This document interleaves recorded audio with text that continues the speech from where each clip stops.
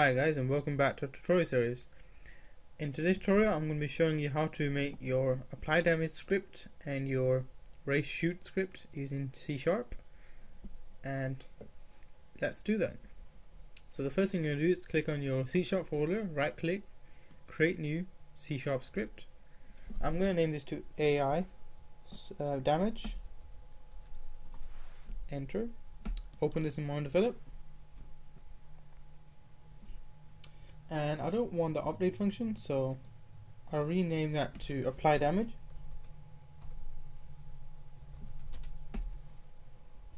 And in here I'm going to put a float, and I'm going to name it damage. And I need two variables, which is going to be my current health and my max health. Public float max health,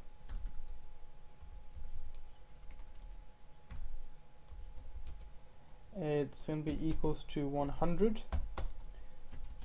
Public float current health is going to be equals to 0.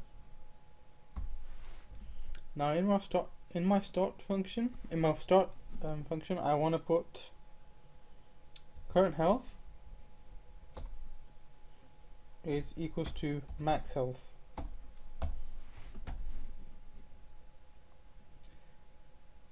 And let's start making the apply damage part. We want to say if open bracket current health is greater than less than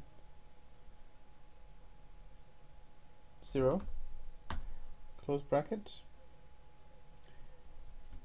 open curly brace, close curly brace, and you want to say return.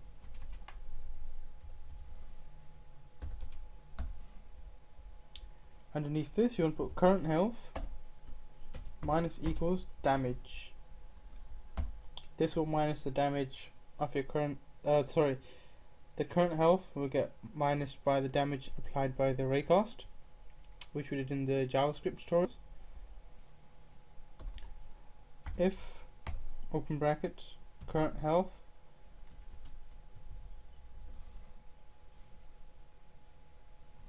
I've gone out the ray. I've gone out of the function. Let's go back in there. There we go.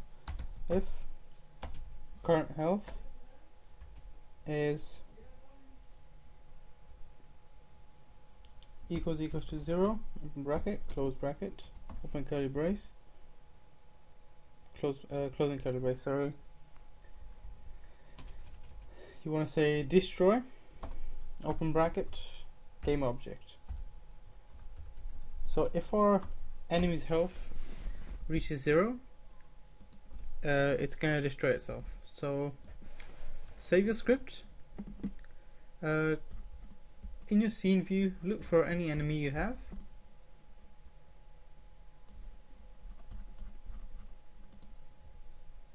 This one will be fine.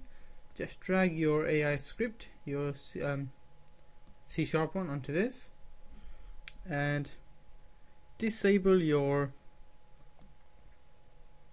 Java one. Now actually rename your C# script to AI damage and a capital C at the end, so we know it's a C# version. That'll be fine. Do we need to update it? Let me just double check.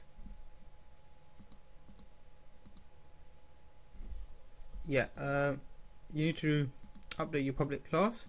At the end put a capital C and save it.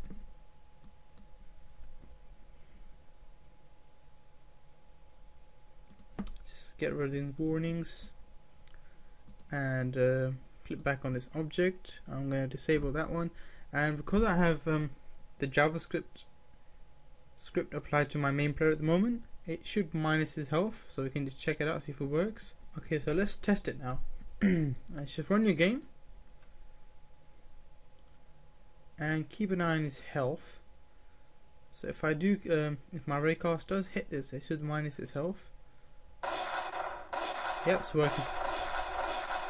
Fantastic. So we know our apply damage script is working. And that's how you make the apply damage script using C#.